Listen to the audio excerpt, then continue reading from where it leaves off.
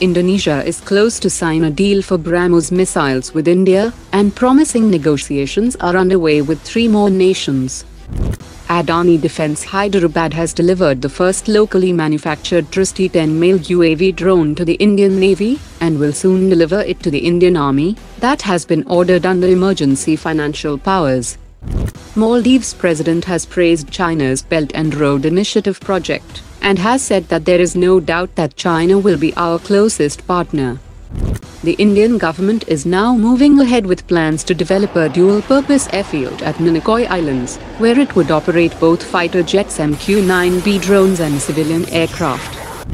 Japanese firm SkyDrive has signed a memorandum of understanding with IIT Hyderabad to collaborate on unmanned logistics drone technology to expand the drone market in India.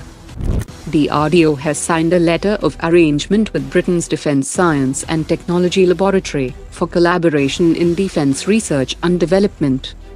The troops of Indian Army and UAE Land Forces have exhibited high standards of synergy during exercise Desert Cyclone in Rajasthan.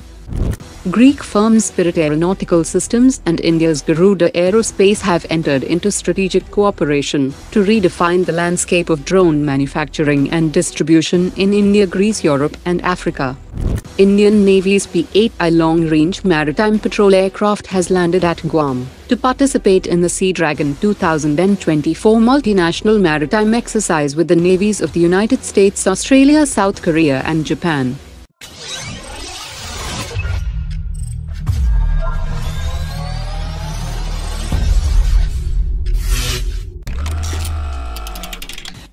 General Electric Aerospace and Defense President has said that General Electric will soon share a detailed technical proposal to establish a manufacturing unit in India with Hindustan Aeronautics that will kick off formalizing the agreement with HAL and the Indian government.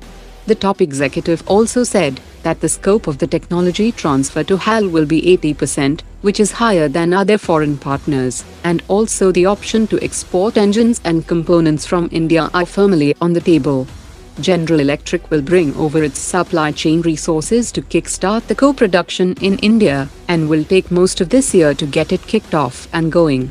She also said that General Electric is keen to participate in the development of next-generation jet engine for India's AMCA, and GE has a technological advantage over other competitors. As per latest information, 100 Su-30 fighter jets will undergo a full-fledged upgrade after a contract is signed this year, and the rest of the 160 aircraft will be upgraded in batches. A work share of over 1,200 crores can be expected for startups and private industries during the design and development phase.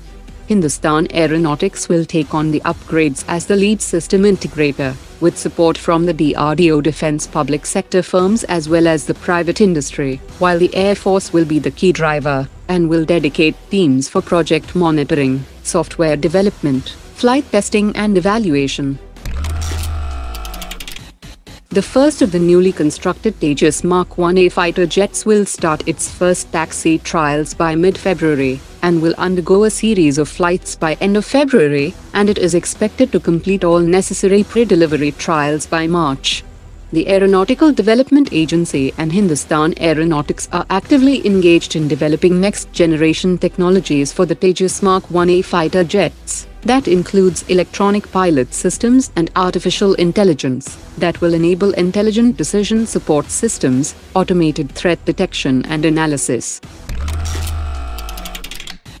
The DRDO has launched a dedicated barrel production facility at its Armament Research and Development Establishment in Pune that will address the needs of private sector manufacturers, as they will receive customized barrels designed and manufactured to their specific requirements, including caliber length and other critical parameters, that will empower the private manufacturers to compete effectively in the domestic and international markets.